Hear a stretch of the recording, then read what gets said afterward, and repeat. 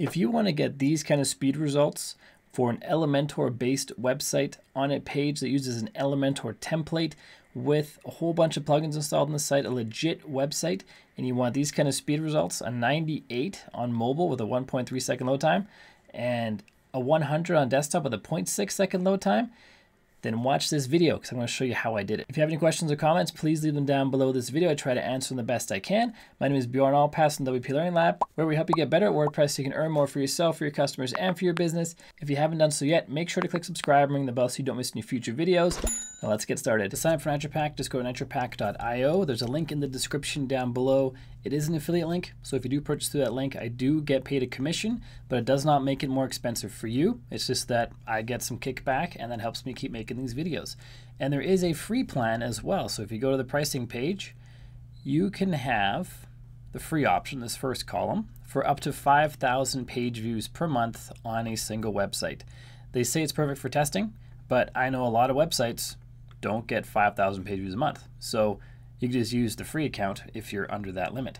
But you also have to have a NitroPack badge in the footer of your site. But if you're okay with that, that's totally cool. And of course, you have the option to upgrade whenever you need to have more page views available and bigger CDNs. And these are all for one website. As you can see here, all one website. So click on Start for Free, add your website name here, add your website URL here, and then click on Add Site. I'm not going to do this because I already have an account. So this is how you create the free account to follow along in this video if you want to. In my own account, I already have two websites in here, wplearninglab.com, which is my main site, and then this demo site right here. We're going to add another website today. So the process I'm going to go through is the same as what you're doing here, where you add the website name and the URL. I'm just going to add these inside of my NitroPack account by clicking on Add New Site, enter the website URL and the website name. I'm just going to use the free subscription for this one because I'm doing it as a test to see if it actually speeds up my site. And then if it ends up speeding up my site, then I can upgrade to the paid one if I want to. Click on Proceed. And even though you can only buy these options over here on the pricing page for one site each, you do have a connected dashboard. So you have all your sites listed here. You can have as many as you want, but you're paying for each site individually. So you might have some free sites, you might have some paid sites, you might have some sites on this plan right here, others on this plan right here, or what have you. But you have one dashboard for all your sites. Let's go ahead and open the site we're going to install this on, which is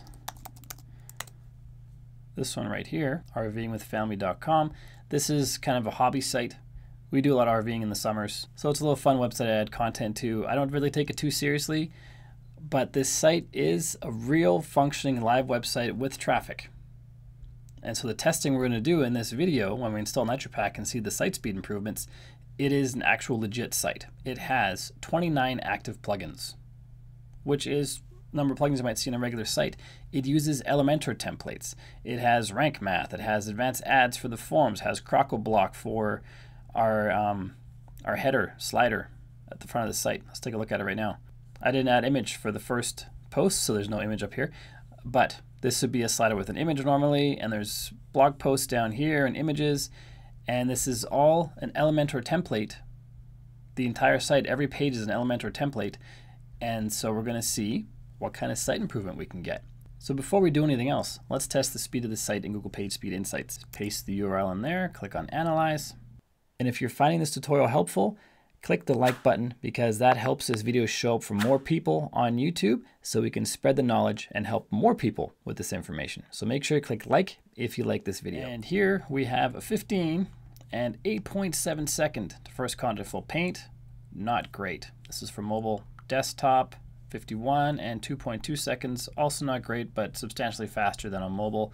And what we really care about is the first content full paint, because when someone comes to your site, the reason you want a fast site is so they don't bounce off. And people tend to bounce off for a couple of reasons. One of them is the content, for whatever reason, is not what they're looking for, so they bounce. But another big reason is the content's just not appearing on their screen, or it looks like nothing's happening on their screen. And so you want to have the first content full paint appear as quickly as possible so your visitors think, oh, okay, it's loading, something's happening, I can wait a little bit longer. But if nothing's loading for too long, they just leave. So that's the number I really care about for site speed. Now that we have this baseline, we are going to pop into the dashboard and install NitroPack. And then go to Plugins and Add New, search for NitroPack, all one word. This is the one we want right up here. Click on Install Now, and then Activate. Now we have to add our API key details. We can scroll down NitroPack in our plugin list and click on Settings, or we can also go to Settings on the left and then choose NitroPack from the menu. Let's click on Connect to NitroPack. We are logged in to the dashboard over here, as you know, so it'll connect right to that dashboard. We can choose the site we want to connect by clicking on Connect. There's a link right here, it says enter details manually. So if that connection for whatever reason doesn't work, you will click that link, enter details manually, and then click on the plug, the power plug here, and these are the details you need to enter, the site ID, secret key, and you have 2 fields for that. You enter those details and it will connect manually. So now the NitroPack is up and running, we are going to set some settings. Automatically, on my account, the optimization mode is set to Ludicrous, which is the most optimization, and NitroPack does pretty much everything automatically. If you don't want Ludicrous mode, you want to start on a lower mode, just click on the lower level, and now it's updated to that lower level, and then you can see if your site's broken or not. If it's not broken, go to the strong level for more optimization, and again, if the site's not broken, go to Ludicrous mode, and keep optimizing more and more while making sure your site still works as it should. I'm going to turn on, under settings on the right here, the cache warm-up, which will allow us to cache pages without them having visitors yet. Normally when you have a caching plugin, when a visitor visits a specific page, that's when that page is then cached by the plugin. This is going to go and cache pages preemptively before there are any visitors to the pages. So I'm going to click on Yes, and we're going to enable that warm-up. We're going to turn on HTML compression right here. Then we're going to go into our NitroPack dashboard and set a few things in here as well. I'm going to click on Settings. And Ludicrous mode, like I said, has the most optimization settings automatically applied out of all of these setting levels: standard, medium, strong, Ludicrous. Manual, you can do it manually. That's only for advanced users. So Ludicrous is the strongest optimization, but we can still add a couple things on. We can improve server response time. That's on automatically. You can turn on safe mode, which allows you just to test a specific URL to see if something breaks or not. This is what you want to do on a high traffic website that you really care about. This one is kind of my hobby site, and it's okay if something breaks, I'll just fix it. But if you don't want things broken ever, want to be as safe as possible, you can turn on safe mode. You can optimize only specific URLs by turning this on and pasting them in here. Then only those pages will be optimized. You can exclude specific URLs if you want everything optimized except for certain pages. There's the option for that here. You can cache Ajax URLs, you can cache custom CSS, you can ignore parameters in the URLs, exclude cookies, exclude resources. I'm going to keep most of these turned off because I want to have all these things optimized.